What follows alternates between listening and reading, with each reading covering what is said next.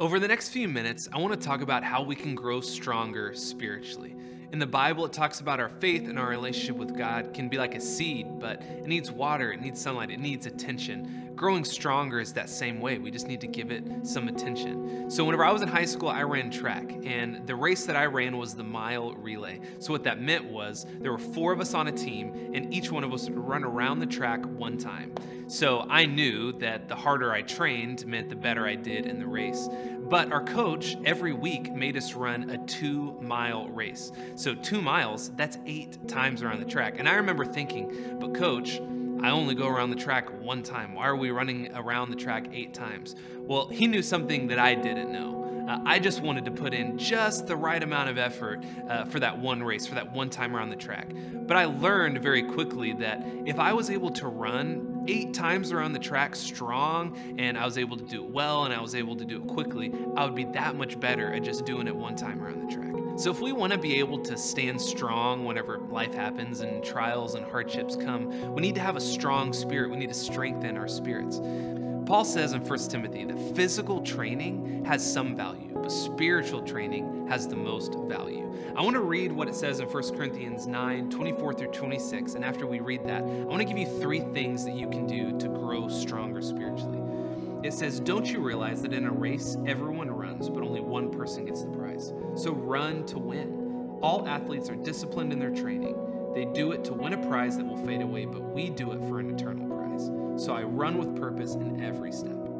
So how do we train our spirits to be strong? I want to hit these 3 things right here. The first one is just do it. I can't talk about athletic training without bringing up Nike's famous tagline, just do it. But it's famous for a reason, because Nike and all the coaches and all the athletes, they understand and know that the hardest part is just getting past that first obstacle, taking that first step. And then once you do that, it gets easier and easier and easier. So just do it. Just take some time to pray. Just take some time to read your Bible. Just put on some worship music. Just listen to a sermon. Just do something. Just take one step to get your spirit stronger, to start getting your spirit right in groove and right in the habit of getting stronger. The second thing you can do is to stay consistent. So after you've put in the effort, after you've taken that first step, the next hurdle is just to do that over and over and over and over again. And that's whatever that looks like for you. Maybe it's every day, maybe it's a couple times a day, maybe it's multiple times a week, but just staying consistent and doing whatever it is you're doing consistently strengthening your spirit through prayer, through reading the Bible, through worshiping.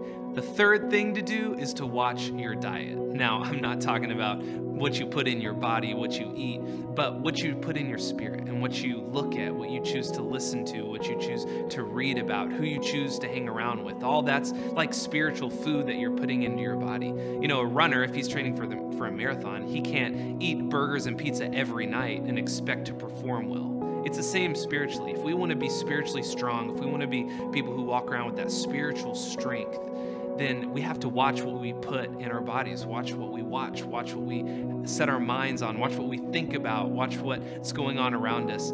All that stuff, it affects us. And so if you put in the right things, like the Word of God, like songs of worship, like prayers, if you put all that stuff inside of you, that's what's going to make your spirit stronger. So growing spiritually, growing that strength, it doesn't have to be impossible. It doesn't have to be scary. It's something that you can do. It's something that you can grow in. It just takes taking that first step, being consistent, and then watching what you're keeping your eyes on, what you're thinking on, what you're meditating on. God has given you everything that you need to grow strong. So what I want you to do is I just want you to take a couple minutes, and I want you to spend some time praying, meeting with God, seeking Him, and just make a plan on how you can grow spiritually. What are you going to do? What's a step that you're going to take to grow? So take some time to pray right now and ask for God's help. He's for you, He's with you, and you can grow stronger.